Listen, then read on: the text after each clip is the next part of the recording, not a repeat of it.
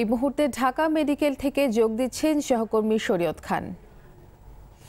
শরীয়ত, ডেঙ্গু আক্রান্তদের বিষয়ে নতুন কি তথ্য আছে আপনার কাছে?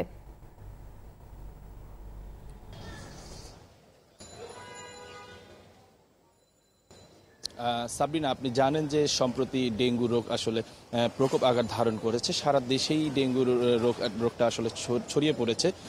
গত 24 ঘন্টায় ডেঙ্গু রোগীর সংখ্যা প্রায় 1700 ছাড়িয়ে গেছে এবং প্রতিদিনই এই রোগীর সংখ্যা বাড়ছে। আমি এই মুহূর্তে আসছি ঢাকা মেডিকেলে। সেখানে আসলে গতকাল 8টা থেকে আজকে সকাল 8টা পর্যন্ত প্রায় 1.5 শতাধিক রোগী এই হাসপাতালে ভর্তি হয়েছেন। তবে মূল তথ্যটা আসলে তারা এখনো সংগ্রহ করছেন। এখানে 7টিরও বেশি ওয়ার্ড এবং বিভিন্ন কেবিনে ডেঙ্গু রোগীদের চিকিৎসা দিচ্ছেন এখানে।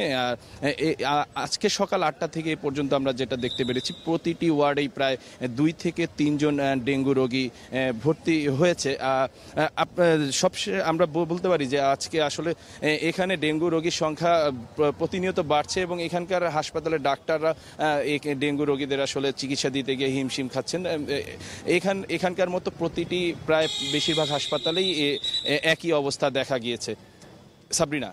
শরীয়ত, আপনাকে ধন্যবাদ। এতক্ষণ ঢাকা মেডিকেল থেকে জানাচ্ছিলেন সহকর্মী শরীয়ত খান।